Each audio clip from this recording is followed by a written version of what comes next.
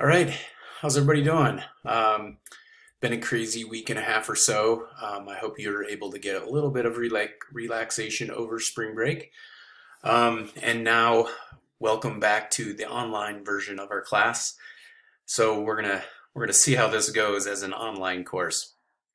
I haven't created much online content, so it's going to be a new experience for me, and I'm sure I'll learn a lot. Unfortunately, there may be some bumps for you to have to work through, and I apologize for that. But hopefully we can all be understanding and we'll get through it. So what I'm going to do right now is just kind of walk you through what I envision the format for our class to be like for the rest of the semester, and then talk more specifically about what I'd like you to do for this week. Before we get into that, I just want to acknowledge all of the adjustments we're all making. Just for an example for myself, a couple pictures here. On the left, I've set up a lab in my garage. So I was weighing some materials for the undergrad class. I've got a bunch of instrumentation so I can make some measurements for our class. We're still trying to build some sensors for the summer so we can keep summer field work going. So that's set up in my garage and in my basement. So I'm kind of figuring out where to do things. On the right is a picture of my oldest daughter helping me water our plants for our class. She's subtly letting you know that she doesn't really appreciate having to water your plants, but she's doing it anyway. So we're all making adjustments. Oh, one other thing I was going to say, I guess in relation to making adjustments is,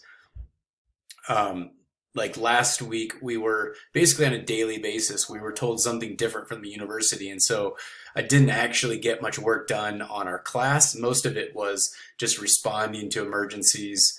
And we basically emptied out our labs so we can keep doing some research for the summer because we're not really allowed in our labs right now. So those are some of the adjustments I've been making. I know you're all making similar kinds of adjustments and just figuring out where you're going to work and where you can focus on schoolwork and those kind of things. And so I just say that to let you know that I'm going to be understanding, and hopefully you'll be understanding over especially the next couple of weeks as we make this transition. And I'm sure it'll smooth out here pretty quickly. So yeah, we'll try to make that adjustment process and period as short as possible. So let me just talk you through what I'm envisioning for lectures in labs and office hours. So I think what we'll do for lectures is each week I'll post maybe 3 or 4 short videos for you to watch. I'm also going to rely more on you doing the readings. And like for the first half of the semester, you did readings, and then I would kind of highlight the important things in a lecture.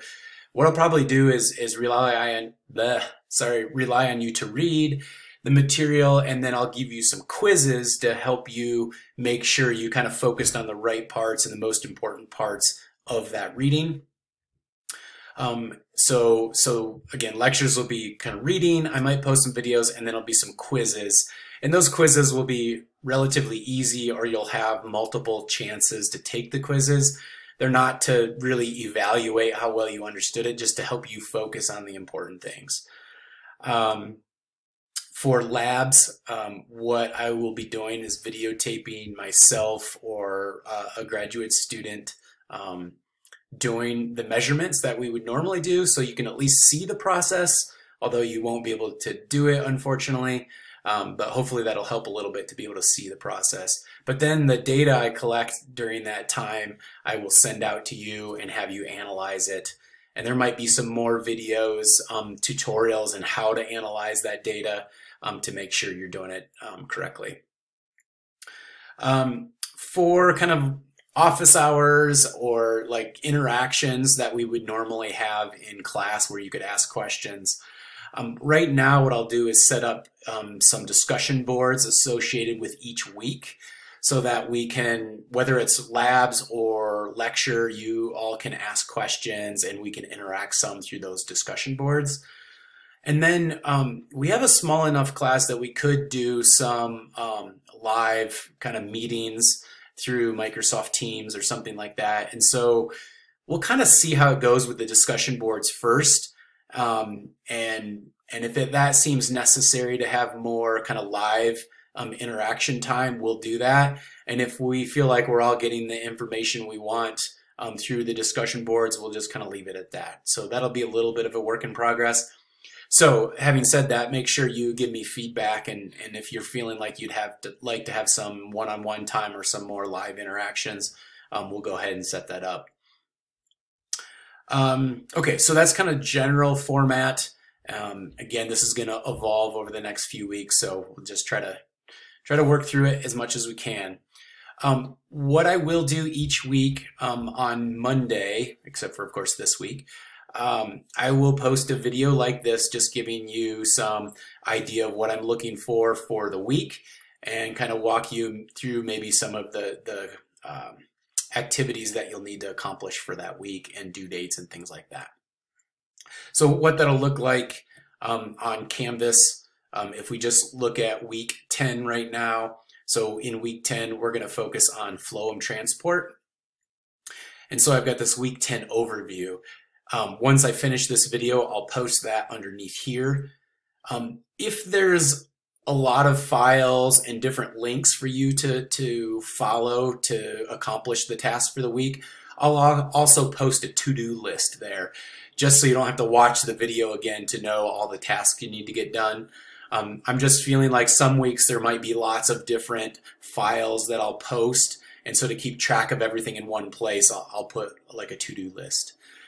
This week it'll be pretty simple, and so I won't put that to-do list. So thinking about this week, again, keeping it relatively simple, just because we don't have a lot of time in this week left, and because we're all making this adjustment.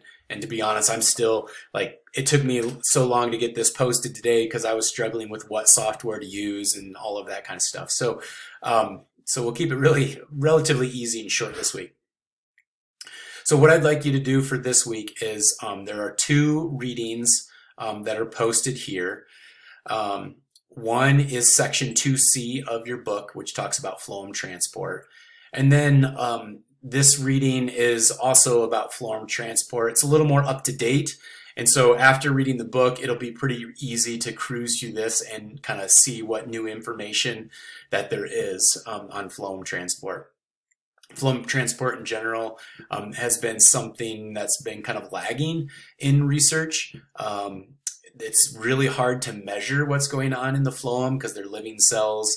And so we're rapidly learning new information about the phloem and phloem transport and how it responds to changes in environmental conditions.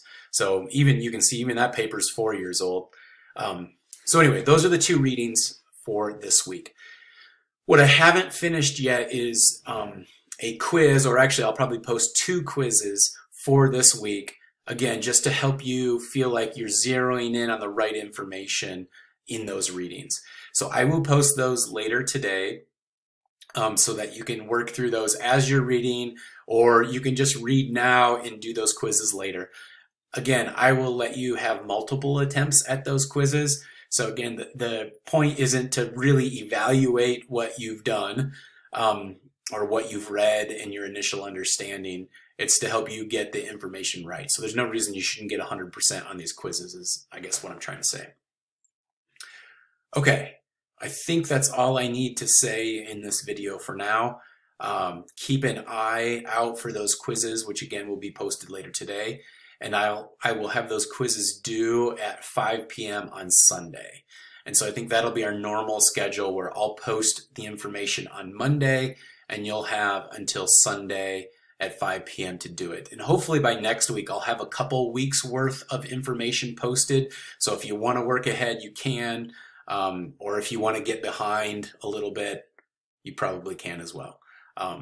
So anyway, again, part of that adjustment, like I think everybody's schedule is probably a little bit different. I'm spending more time during the day helping my kids with their schoolwork. And so my schedule is certainly different than it used to be. And I imagine yours is the same way. So again, we'll all be patient with each other and it will work out. And I'm kind of excited and interested to do the online format and see how it goes. So please, again, feel free to give me feedback on things.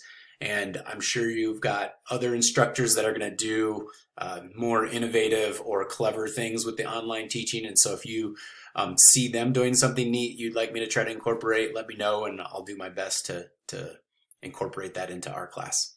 All right. So again, mainly, I hope you're all safe and healthy and doing okay. Let me know if you've got any concerns that I can help out with. And otherwise, I will post another video next week. And oh, the other thing, I will post a discussion board for this week as well. So if you have questions about the reading or comments, you can post them there and we can all see them and respond. All right, thanks, and we'll hopefully maybe see you before the end of the semester.